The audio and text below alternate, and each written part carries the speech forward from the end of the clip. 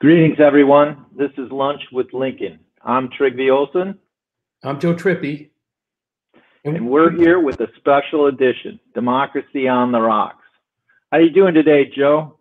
Doing great, Trig. Hey, listen, we're going to start the whole show off with a segment called, Asshole of the Week, or as Trig likes to call it, Fashhole of the Week. Trig, explain it and let's get going. So, one of the things we were joking around, Democracy on the Rocks, we were thinking in every bar, there's that guy. And so in the bar that is our democracy, there is that one fashhole. For me, Joe, as I was thinking about who's my fashhole of the week, there's a lot of candidates in this place. It's a little bit of a seedy bar at the moment in some circles, but mine is J.D. Vance, and to a lesser degree, Josh Mandel, and the Republicans running in the Ohio Senate Republican primary. It is a complete race to the bottom. And we can get into why that is in a minute. But we have a tweet from J.D. Vance. I think he took it to a new low. I don't know what kind of logic they teach at Harvard Law School where J.D. Vance, man of the people, went. But this is just outrageous. And I had a tweet about it earlier in the week, a whole thread. People should go check this out because you're seeing full on illiberal race to the bottom by a bunch of elites masquerading in that primary. And it gets to some bigger important points, which we can touch on later. Who's yours, Joe? Look, I've got 208 of them.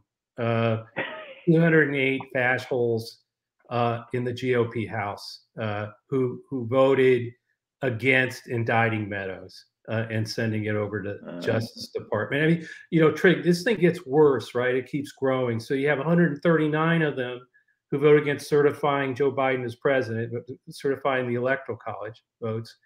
And it's growing. The number keeps growing, right? Now we're down to just two. We've been talking about this. There's only two, Liz Cheney and Adam Kinzinger, but 208 of them with all that's coming out, still couldn't refer anything to the Justice Department, still wouldn't, still voted against indicting Meadows. And I think part of it is how many of them not only saw the PowerPoint that he gave the committee, but actually participated in it. And we're not going to refer this indictment because it's going to expose me. How many of these 208 are actually people who participated or were part of the conspiracy, or part of that insurrection? But all 208 deserve to be the fashhole of the week this week. I agree with that completely. I mean, at some point you would think these guys ask themselves, what am I going to say in a decade when my grandkids sit me down and ask the question, what did I do?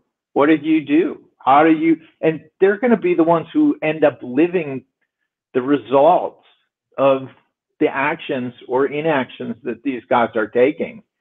And I think the other thing I don't know if you ever did a cup of coffee on the Hill, since we're both political guys, but I did about 6 months as a staff assistant on the House side, my first job out of college.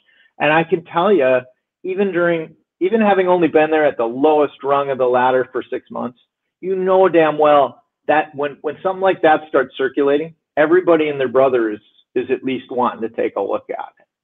So you've got to figure there's a ton of people who saw it. So I think that's a great one. I wanted to, for the audience, and as we were talking about this, so I have 7 rules for dealing with autocrats, and then we're going to get into showing people some clips. But I just wanted to review those for people who don't know, so you know what we're talking about. So 7 rules are: 1, play the game you're in; 2, always speak truth to power; 3, don't hand the autocrats battering rams. In other words, don't give them the opportunity to beat you up. Authoritarians have to live in a truth-free present, practice zero-sum judo, the Stalin rule, and wake up every day thinking about how you're going to attack them. So we have those 7 rules. And we're gonna show you guys some clips. I know this is a little different than what Lunch with Lincoln usually does. We're gonna show you some clips, and Joe and I are gonna talk about them. It's important to understand you could not have two people with more different backgrounds and campaigns, right? Like Joe and I have come together for democracy, and getting to know Joe, I just share this. I mean, Joe is like a legend if you're on the Republican side because of all he did with literally revolutionizing how the internet was used.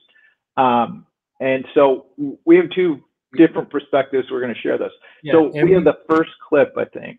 Well, Trig, I just want to come back. Look, we've been on opposite sides of a lot of battles over the years, and you know, and the same with others on the Lincoln Project that I've fought big battles in Senate and gubernatorial races. But the whole reason I joined the Lincoln Project is because those fights don't matter. There's only one fight that does matter. And that's the fight to preserve our democracy against these authoritarians. And so I know we're going to go through some clips and then talk about all this. I know Trig, you wanted this one. Let's get it going.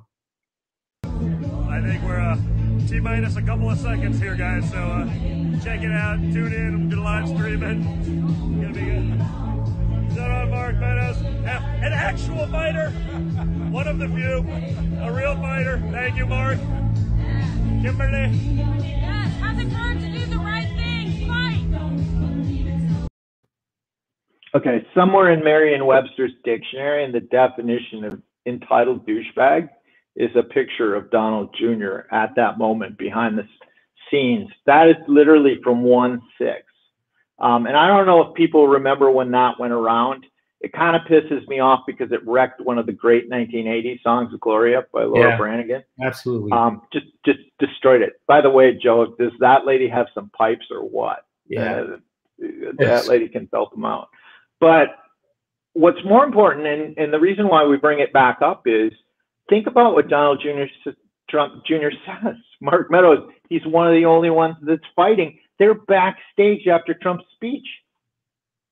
It's amazing. I mean, and then for, Meadows now doing the document dump and passing on the PowerPoint and all that, and at the same time, now moving to obstruct it all to stay in the good graces of dear leader, just again goes back to the rules. I mean that these guys they get their power by their proximity, a lot of them to Trump, and therefore they are in this quagmire where the deeper they go, the more they start to cover up. It's just really kind of fascinating to see this. It's I just think it just shows the depravity now at the core of the Republican elected authoritarian movement. And I mean, it's how you get to the 208 doing this.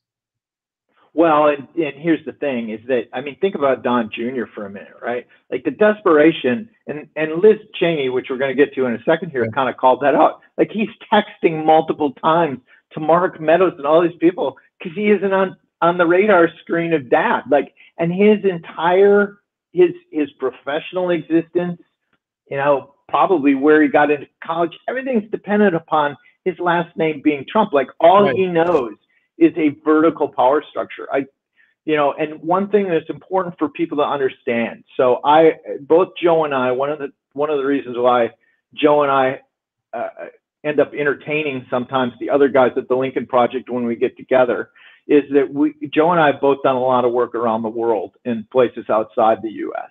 And when I was working in autocratic places like Belarus or Burma, one of the things that I would always try and identify is, what does that vertical power structure look like? Mm-hmm. And almost all these guys have their kids around them underneath, right?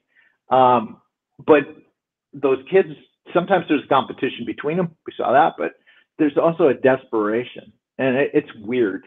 Anyway, that goes with anywhere. I mean, even if they don't have kids, the people around them are desperate to stay in that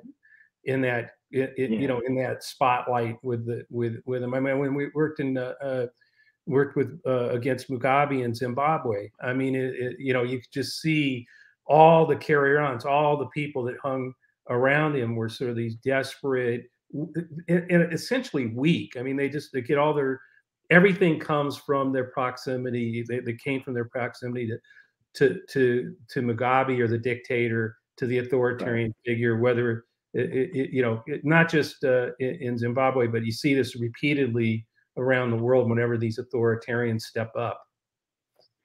Yeah, I mean, we've seen this. And the other thing that goes on with these guys is, right, the bench usually gets pretty short pretty fast. And so they're left with their kids because they can't really completely pitch them overboard. In fact, this just an aside, Belarus is a place where I've, as you know, Joe, I've done a ton of work. It's a passion of mine. There literally is a picture the other day of Lukashenko meeting with Putin because he desperately needs money. And he's got this son that he's been taking with him to everything, who's the heir apparent, sitting there with Putin. You can just see like the look on Putin's face, like, you know, what is this? So, should we run? Should we start running some clips? Yeah, I think we should. All right, let's go with our next clip. Quote, can he make a statement? Ask people to leave the Capitol, Sean Hannity urged. So she's on your team now, Joe. I know. I know you spent a lot of time.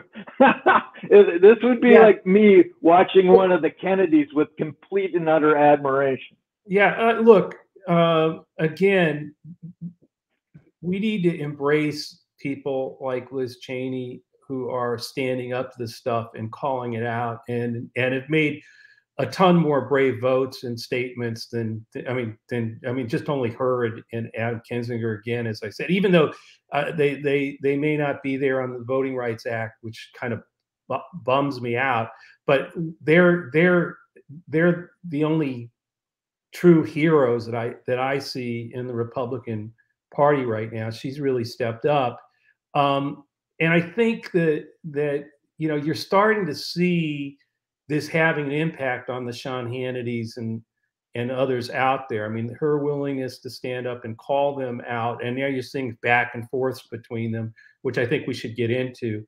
But no, I mean, look, the one thing I keep saying over and over again: forget about past fights that we've had, Trig, or yes, I was out there, 2004. Trying to stop her dad from being reelected. I mean, as the vice president, with Howard Dean, of all people. But so we've been pretty at each other. But look, at this point, we all have to come together, build a pro-democracy coalition from Liz Cheney all the way over across, as far as you can go either way, in both parties, and bring people together, and hope that enough Americans wake up to this, to the real threat, and that we can grow that pro-democracy coalition to stop these thugs from taking over in 2022 and worse, 2024. So, I think this might be useful, because I know on your side there's been some of this. Liz Cheney does not come from my wing of the Republican Party. I come from a very libertarian, soft power side. She comes from much more of a hard power neoconservative side, right? And the truth of the matter is, I'd like to be in a position within the party to have those fights with her about things that are strategic before we go do battle with the Democrats, but we don't have that space. We're all on the same team. I would point out, in the context of the rules, what she did with reading out those texts was literally a master's class. If you think about the rules, she's playing the game we're in. She is completely zero sum.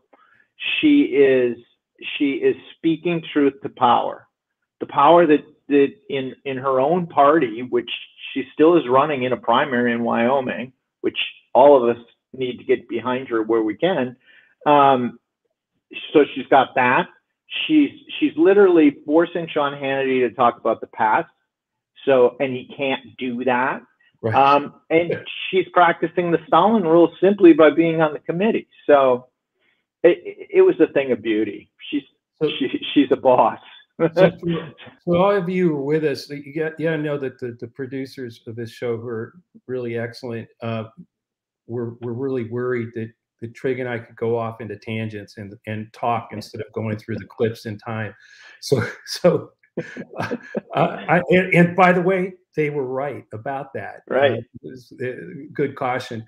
So let's get to the next clip, because I think it gets to your point even more, Trig. Is the outrage in the media over my private text messages being released again publicly. Do we believe in privacy in this country? Apparently not. Privacy. And you're right. She pulls that stuff up, and Hannity didn't want to talk about this stuff because that's going to put him in trouble with the boss, with the guy at the top. So it's really fascinating to watch that, like, just sort of like trying to get off the hook, it's kind of that fish that's sort of like trying to wiggle and get off the hook. What's your take? The thing about it is, so this is a much bigger scale with much bigger stakes. It's only democracy of the United States that she's doing this in the context of. But in the campaign, when you stick the other side with the Hobson's choice, where they have absolutely no good, whatever path they choose, it's a disaster, right? And you know how it is in the room. Everybody is sitting there going, "Oh God, they stuck us good." You got to just figure somewhere in the catacombs of Fox News, as she started reading those, that his executive producer and the people on his team were like, "Oh shit, she's going there. Like, how do we? No matter what we say, we're hosed."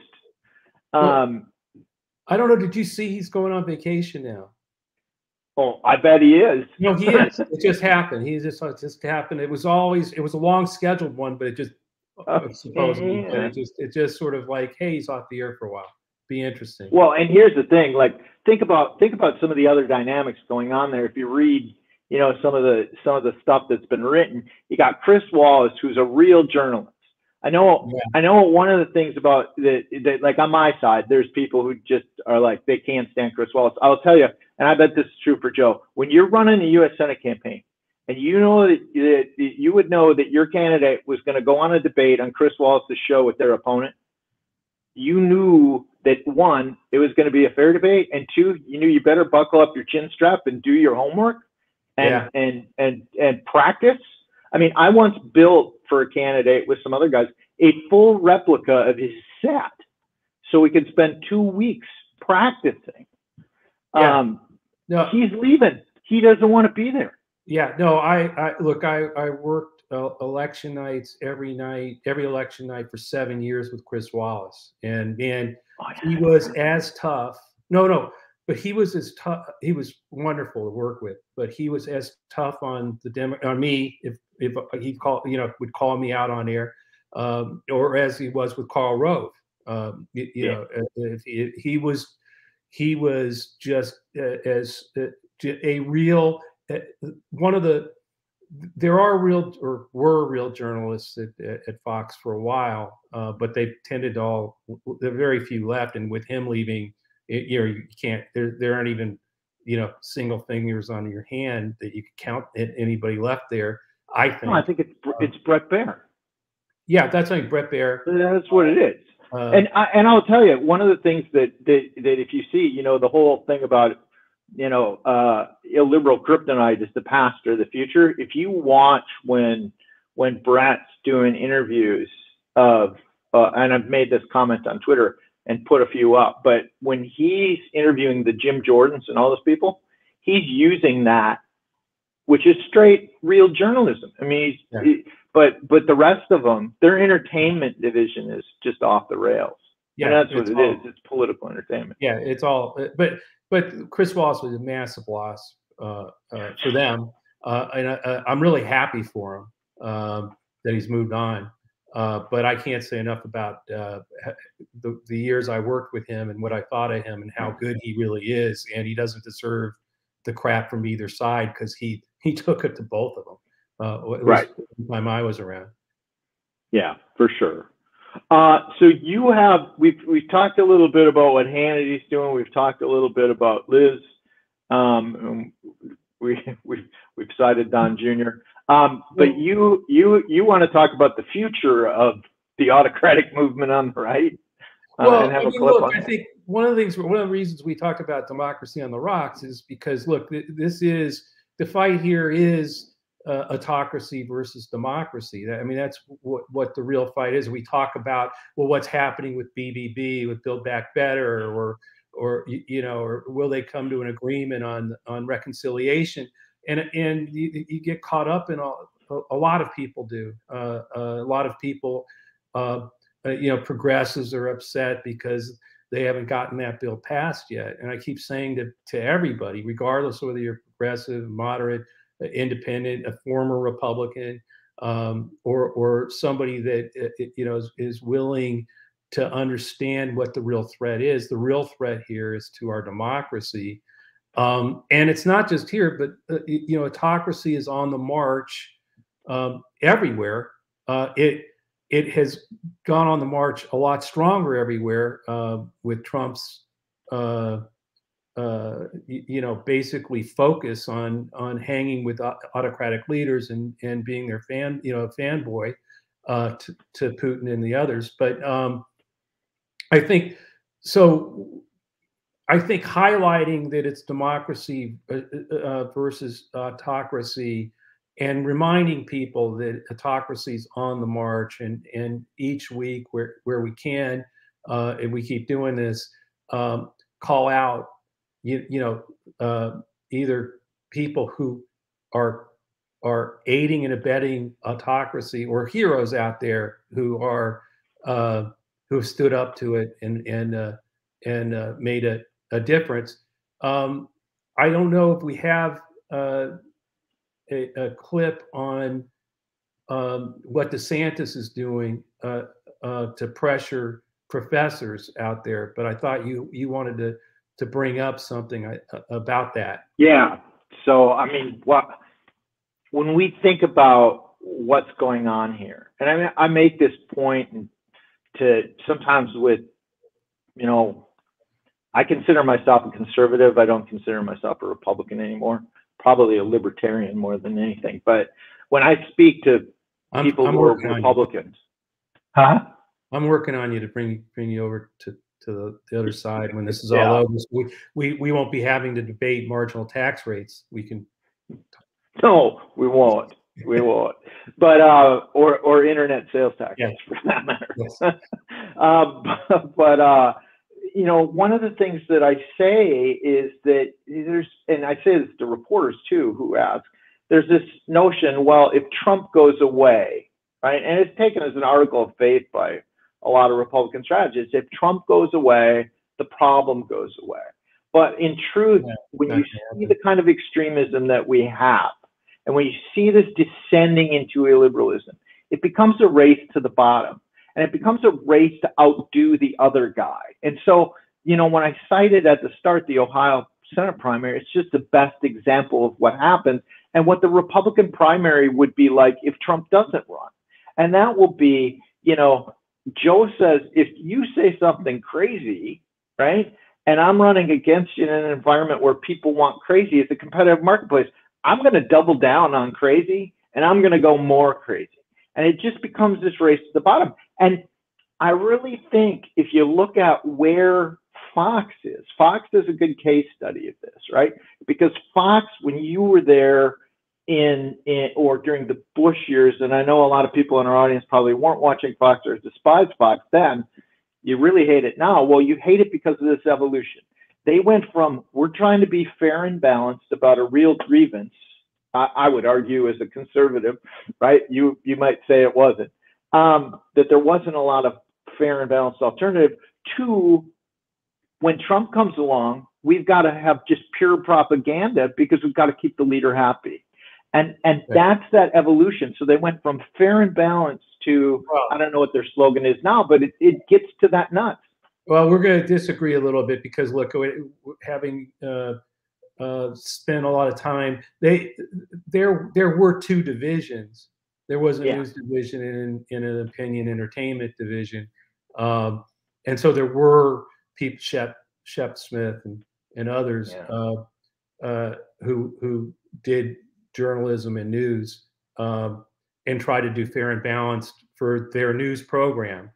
Right. But the reality was the opinion had all the prime time, and most of the big time slots were all opinion. Now, where we do agree is it's all forget. There is no news division anymore. I mean, they may say that there's Brett Baer's show, and there's Brett Baer's show, and yeah.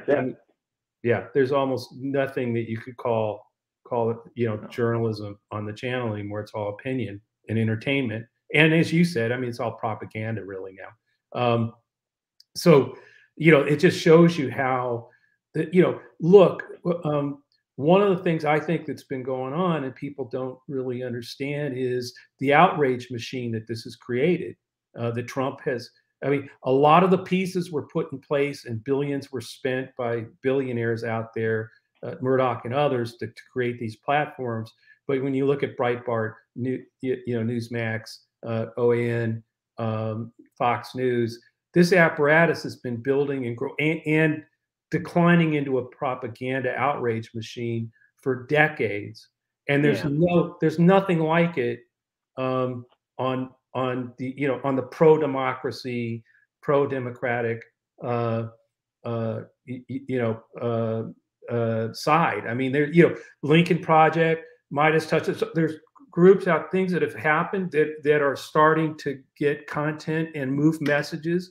But that's why I think one of the reasons I keep talking about the pro-democracy coalition is getting people out there who watch this to spread it. I mean, to move it out there, to give it more of a hearing, so people understand that this is democracy versus autocracy. To create sort of a comms corps out there to fight the disinformation, to fight these guys. And that's why I think, again, reminding people that autocracy's on the march. We've got to be democracy on the march, and that's not just, it's everybody out there. It's every group out there joining together in a pro-democracy coalition to do battle with us. Well, and I mean, this from working around the world. When I would get asked to go into countries, to oppose people like Lukashenko, or I mean, a slew of them, Mugabe, any of these guys, one of the things that I did was build coalitions, and we would literally invite anyone who came in, and I would say the only litmus test for being here is not how many resources you bring or anything, where you stand on European integration or whatever. It's what matters is the question of, do you believe that you'll have free and fair elections and a peaceful transition of power and those cornerstones of democracy? And if you do, you're welcome here. And we have to build that. We do. That gets us to the toast of the week, my friend.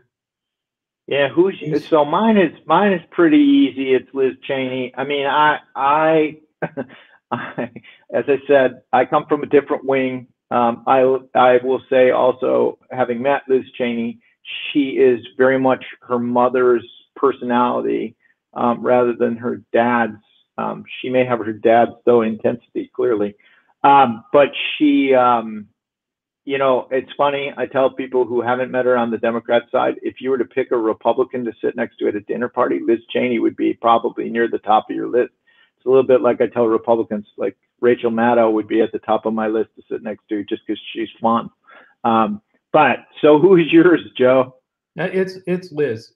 Look, I think, again, it's important. No, we've talked about this through the show. Okay, listen, people have to understand, it might be the end of the world as we know it somewhere. Yeah. Fritz Mondale is flipping over in his grave. Yeah. Joe is now on team with John Cheney. Yeah, no. I love it. Yeah, I mean, I have, that's what I'm saying. I've been on the other side of that fight all along. But, those were fights where we could disagree about what was best for the country, but you were pretty sure. I was always certain that that you were doing what you thought was best for the country. And I think it's clear now, when the line is autocracy, so obvious what's going on within the party, how Trump owns it, that I mean it when I say, a broad pro-democracy coalition from Liz Cheney to Dick Gephardt to AOC. I mean, whatever it takes to bring everybody in. And some people aren't going to be happy with some of that. Oh, I can't believe Liz Cheney, but it's too important. We can go fight about all the other stuff. If we lose the democracy to these thugs, you're not going to get infrastructure is going to go to the guy. A lot of billions of dollars in infrastructure is going to go to the guy that's Trump's best friend, or somehow aligned with some business interest. I mean, it's not going to be. People need to, even people who are for this, I think, need to start thinking about what it's really going to be like if they succeed.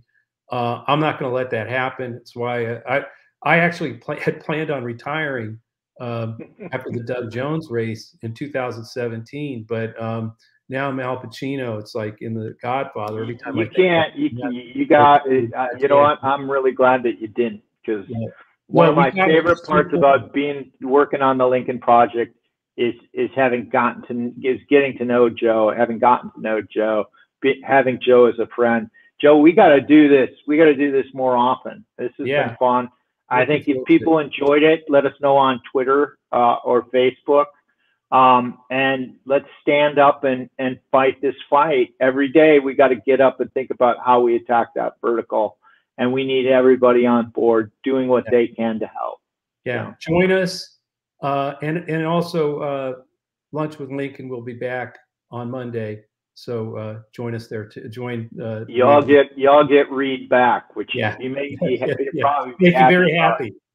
Right, exactly. I know that we should do this sometime where we drink, Joe. Yeah, well, we should do this more in a happy hour than the lunch period, but we'll see if we can get that going. Thanks, everybody. All right. Thanks, guys. See ya.